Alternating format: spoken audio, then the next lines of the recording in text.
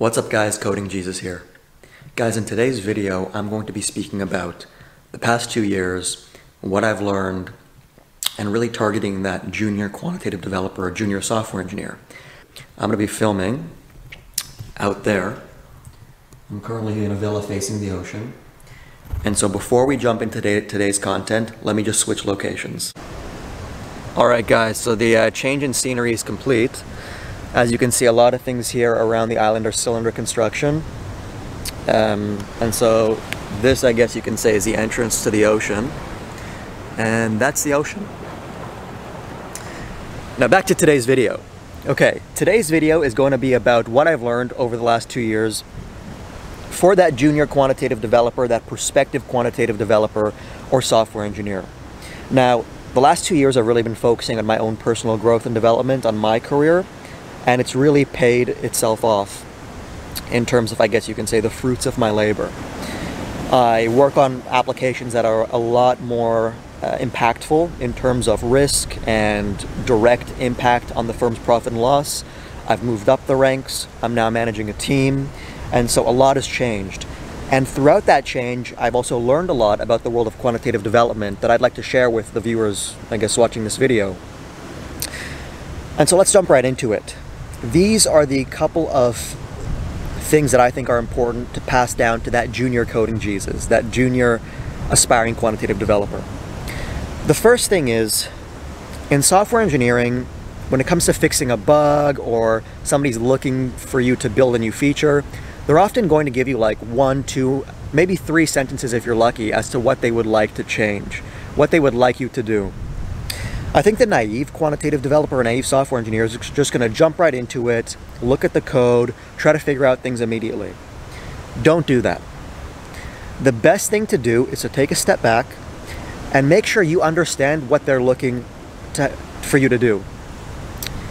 By that I mean, synthesize what you think they want of you in a half a page to 1 page scope. Solidify the requirements, and then pass that half a page to 1 page scope back to them and say, hey, is this what you'd like me to do? Is my understanding of this task correct? That'll help you tremendously in terms of saving time and making sure you're doing exactly what that person wants of you. The next thing, or next piece of advice I would give you guys is, don't be afraid to say no, but to do so politely. What do I mean by that?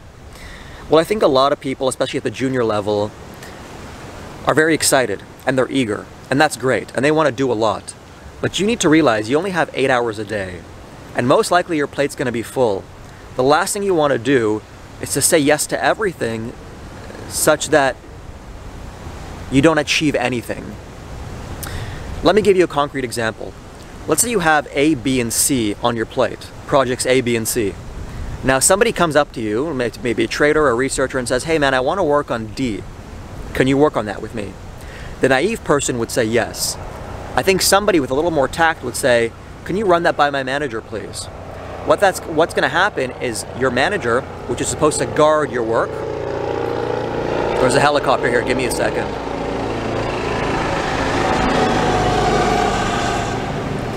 Your manager, which is supposed to guard your work in terms of timelines and priorities, is either going to say one of a couple of things.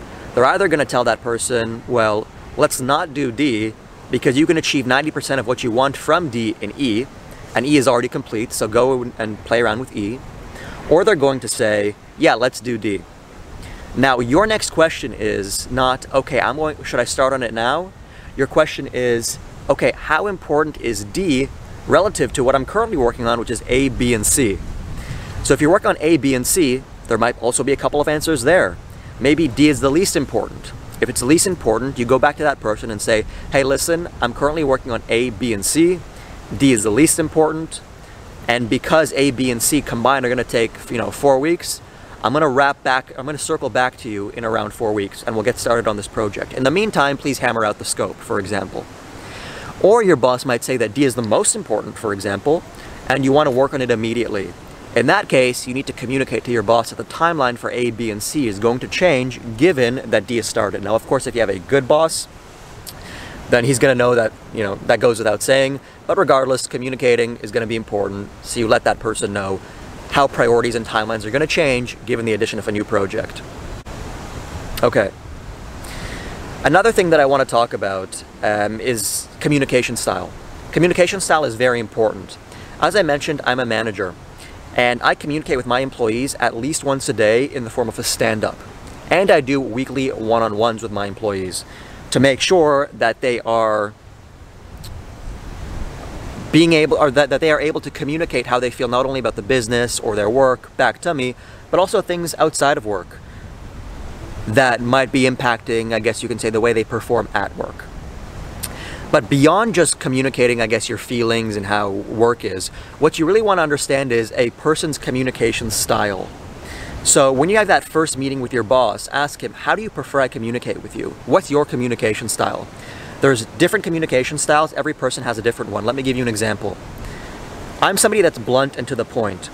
I'll give you a one-sentence response if that's all that's needed to convey what I'd like you to do or what I think you should do.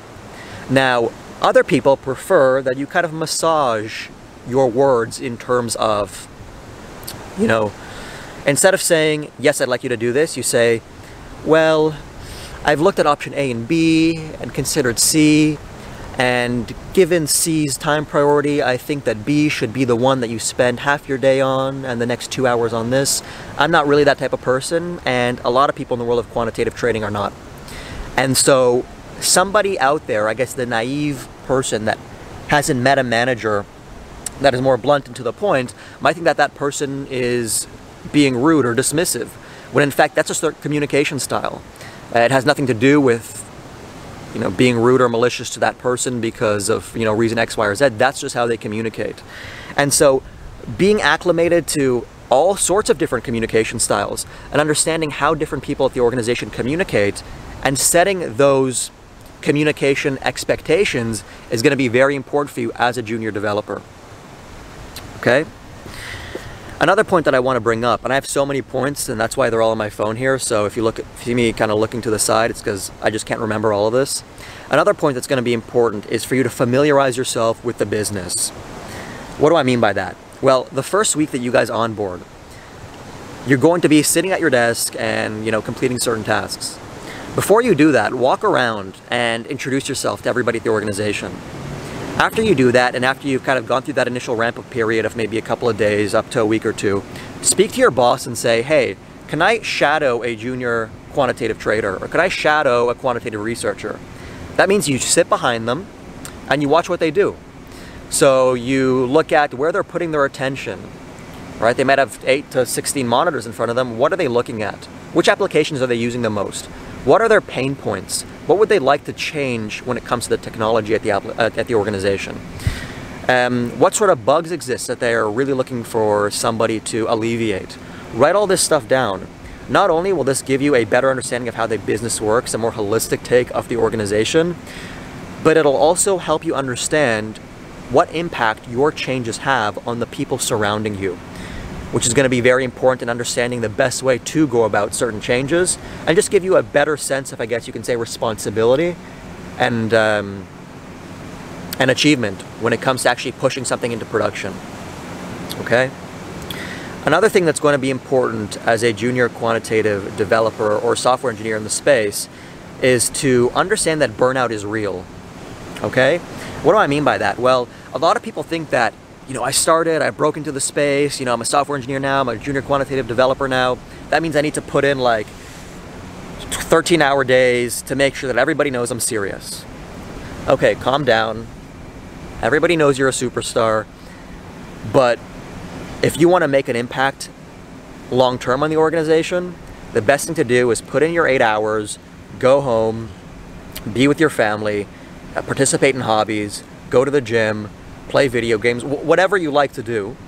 Because in the long run, if you're there 13-hour days, you know, putting in 14 hours a day, you're going to get burnt out. And by burnt out, I mean you're going to be sitting in the office, scratching your head with eye bags under your eyes, saying, I don't want to be here. I need to get out of here. I want to quit.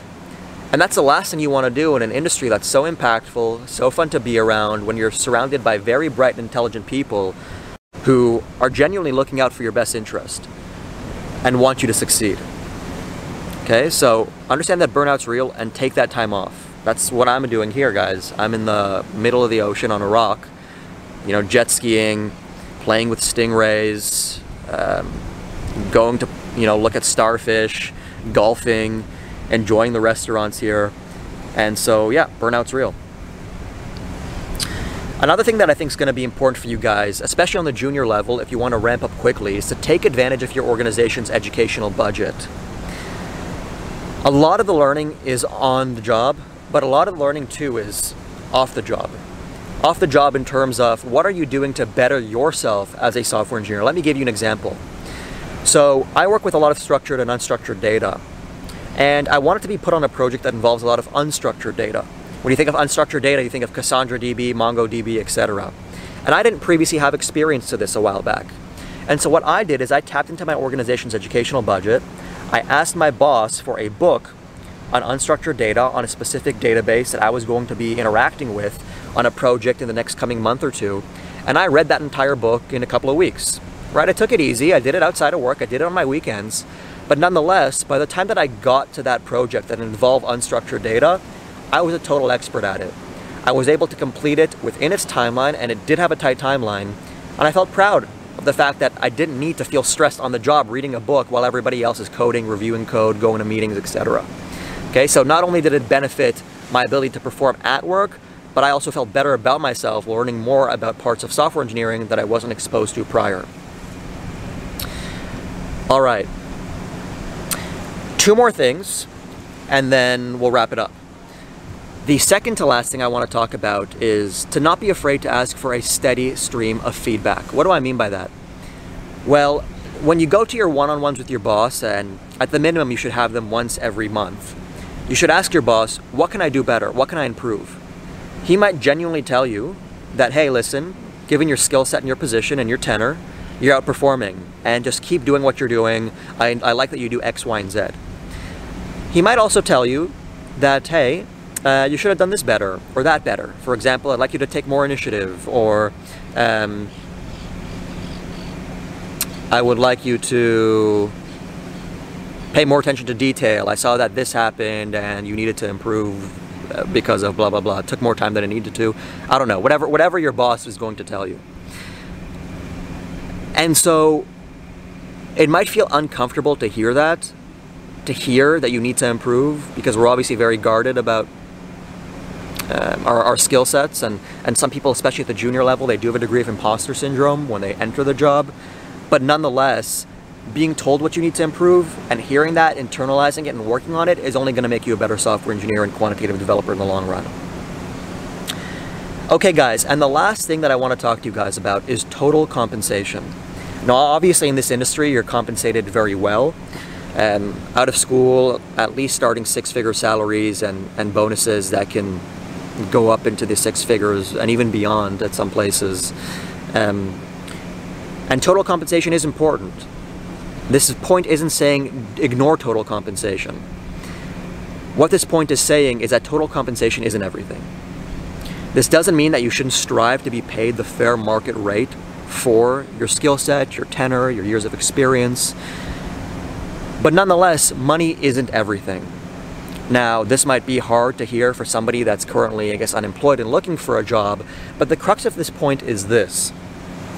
If somebody came up to me and said, Coding Jesus, I want you to come to work in a suit every day and we're going to pay you an extra $15,000 for doing so, I'm going to say no. Because my degree of comfort, being able to walk into work in flip-flops and pajamas, outweighs that additional $15,000 that's really not going to have an impact on the quality of my life. Yeah, maybe I'll retire with an extra, you know, if I invest that, it compounds, maybe I'll retire with an extra $100,000. But today, with that extra $15,000, is it really going to make a difference as to how I live and where I see myself? No. Now, it might be a different story if somebody says, we'll pay you an extra $150,000 if you come to work in a clown outfit and full makeup. Maybe I'd accept that. Probably still not, but maybe I would accept that. But nonetheless, I think you guys get my point. Make sure you're paid fairly. That's going to be important.